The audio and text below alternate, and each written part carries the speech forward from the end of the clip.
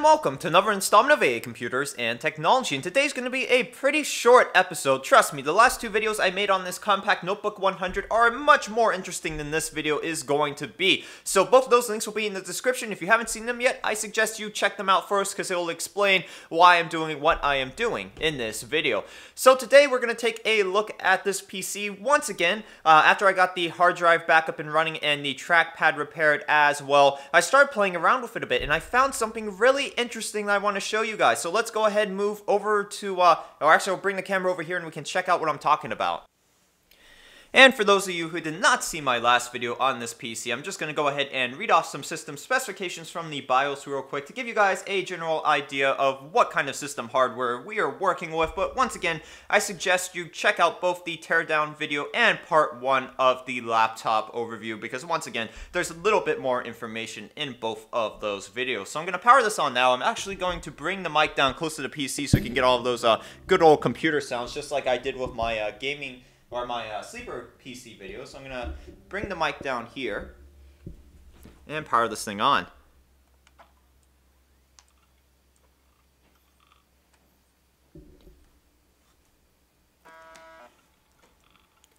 There we go.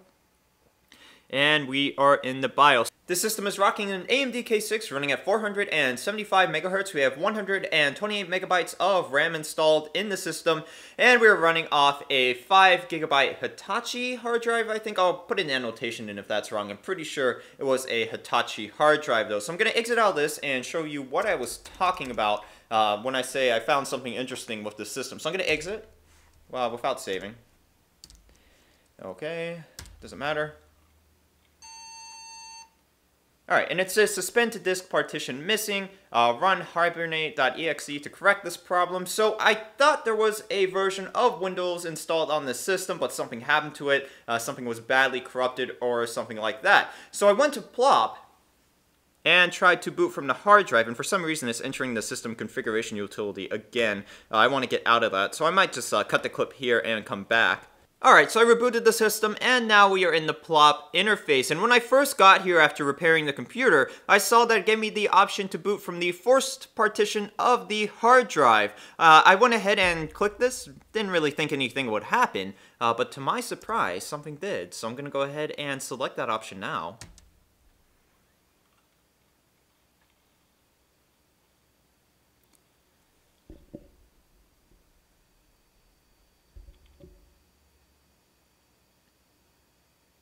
And as you can see, there actually is an installation of Windows XP on the system. It was very bloated, It was very bloated when I first got to it. I spent a couple hours deleting a ton of programs. So I finally got it to the point where it is usable. Now we're just going to take a look and explore around a little bit using Windows XP on this system.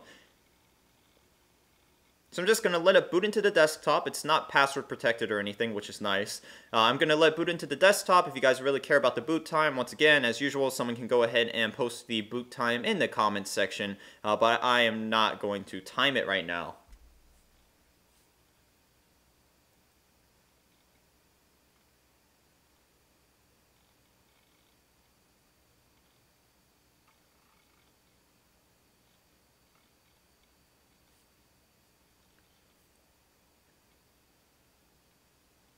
And we should get the start tone in just a few seconds.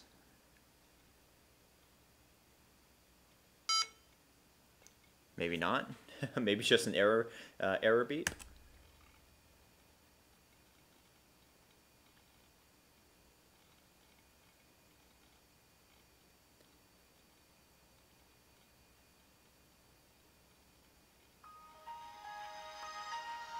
There we go.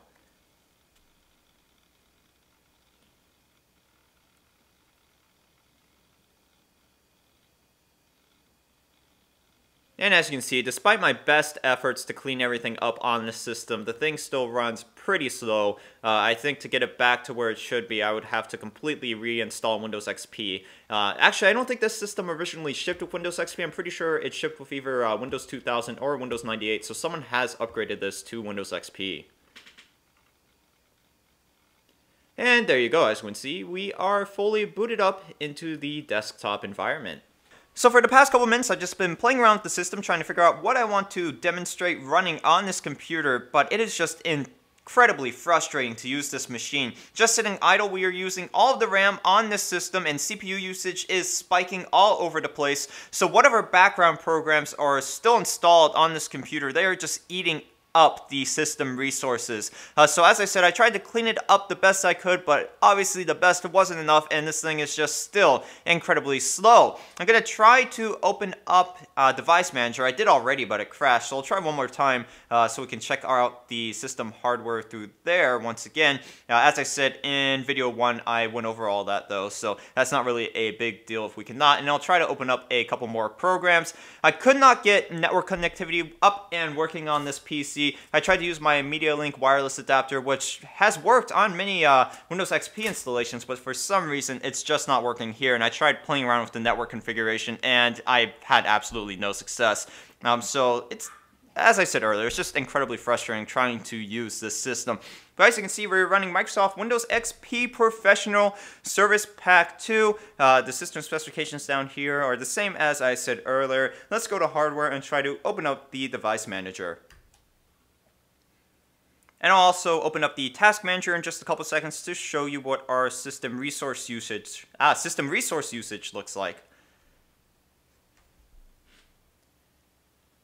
And it looks like it might actually open this time. There we go. Okay, I'm happy with that because the last time it just crashed. I didn't even get this far.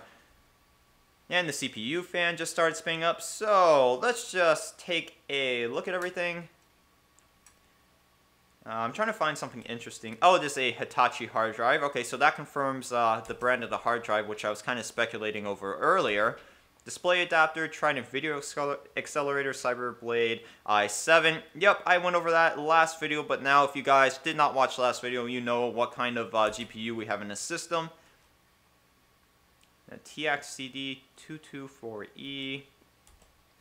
Floppy disk drive, yeah, just the standard floppy disk drive. IRDA fast infrared port, which is on the side of the system. Network adapters. There used to be a network card installed on the system, but the owner did remove it because the drivers are still here, and I cannot get rid of the drivers. I've been trying to uninstall the utility and the drivers, but they're just stuck on the system. The system won't allow me to, which is kind of annoying, but it's not that big of a deal. And I'll probably just wipe this installation anyway, because it is incredibly frustrating to use. PCMIA adapters, card bus controller right there, ports, nothing too interesting. Processors, we already know it's an AMD K6. Sound and video devices, nothing super interesting. System devices, do we have anything else? No, not really. Bunch of VIA chipset information. Yeah, and it's a VIA USB controller. So, nothing too interesting here. Let me back out of this and open up the Task Manager. As you can see, I am having all sorts of issues with the Task Manager as well. It took me 5 tries to get it open. It failed to open the other 4 tries. And when I got it open, this is what I got, and I can't really do anything else with it. At this point, I can't even close it. So that's kind of frustrating. If some of you guys are starting to get bored, don't worry. I have something interesting coming up towards the end of this video. I actually spent the last couple minutes trying to get a program up and running on this system, and I think a lot of you guys are going to like seeing this program running on this PC. So I'm going to navigate around the system a little bit. We'll gauge system performance. As I said, it is pretty slow. As I have left it here to run for a couple hours, things have leveled out. So as you can see, CPU usage has gone down a little bit. There's still spikes here and there, but it's not running at full load constantly like it was when I first booted it up.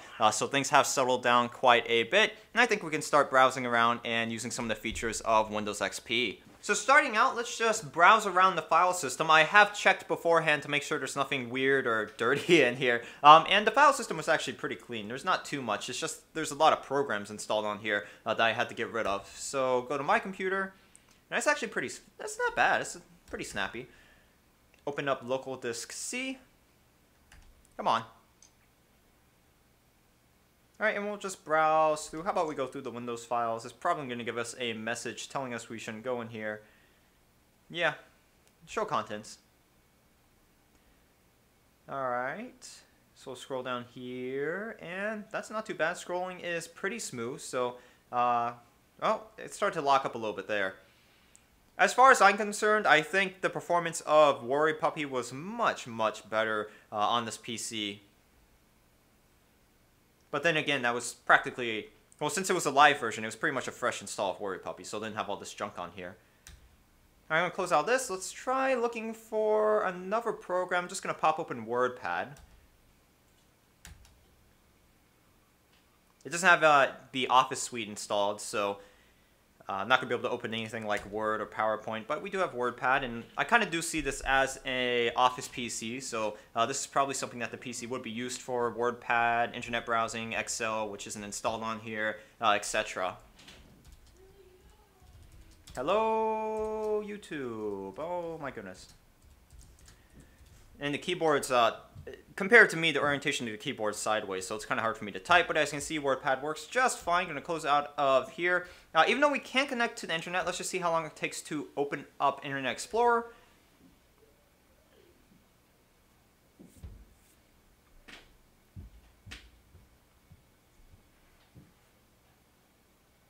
That was pretty slow, but it came up. Let's leave this open and try out some multitasking. Yes, I know we are not connected to anything. Thank you.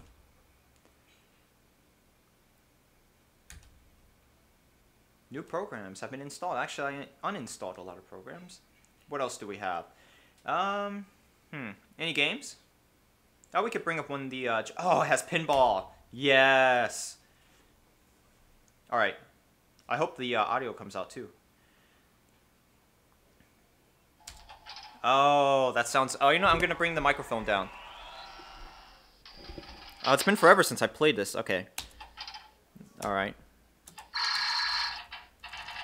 Alright, there we go. Now I figured out how to work it. It's been a while since I've played the pinball game, so I was just pushing keys, trying to figure out which one manipulated the arm. So I'm going to launch the ball. This is actually... I forgot we could do this. It's actually pretty smooth.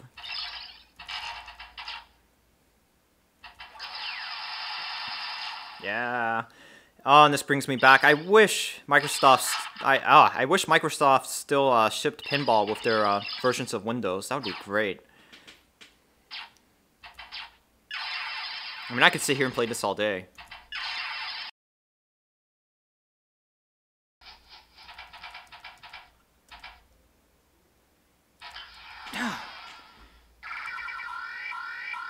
Ah. All right. Well, let's move on.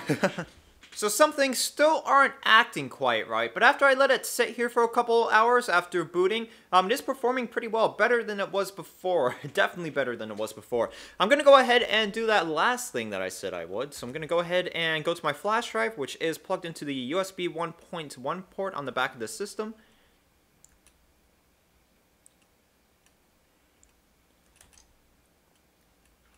Ooh. Alright. That's right, we are running Visual Boy Advance on here. If you don't know what that is, it's a Game Boy Advance emulator.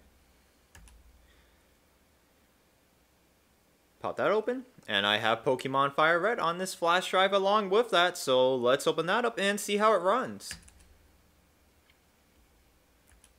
And I've been playing around with this for a while, and I tried to optimize it the best I could to get the best performance out of it, but it still only plays the, it still only emulates the game at like 50%. We do have audio though, so I'm gonna tilt the mic over here.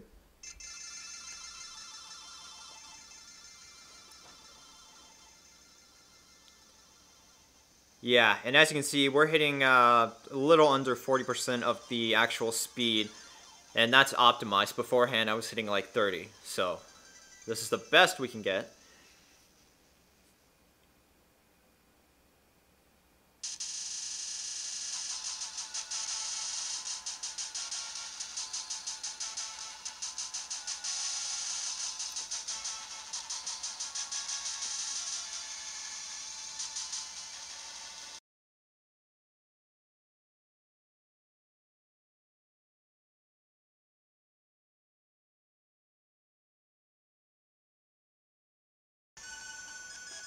Oh my goodness, I had to go through the entire introduction at 40%. That was painful, but now I can actually move around a little bit, and you can see that, yeah, everything's still pretty slow, so definitely isn't a usable emulator PC.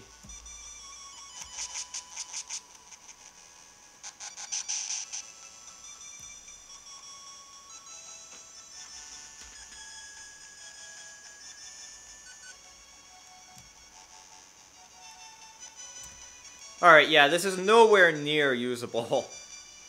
Alright, so that's going to be about it for this video. I hope you guys found this video at least somewhat interesting. I thought it was really neat that there's actually still a Windows installation on this hard drive, even though it appears there is something wrong with the boot partition. But thanks to Plop, we could get into that Windows installation and play around with it. So if you have any questions, comments, or concerns, you can go ahead and post a comment in the comment section. Don't forget to like this video. If you didn't like it, please leave a reason why in the comment section. And of course, please do not forget to subscribe to my YouTube channel. I'm probably going to do at least one more video on this PC. I think I might try to get Android 1.6 up and running on this, because this is definitely a step down from the Intel Celeron Coppermine processor that I ran Android 1.6 on in a couple of videos ago. I might actually include that in the description if anyone wants to check that out. So once again, thanks for watching, guys, and I will see you in the next installment of AA Computers and Technology.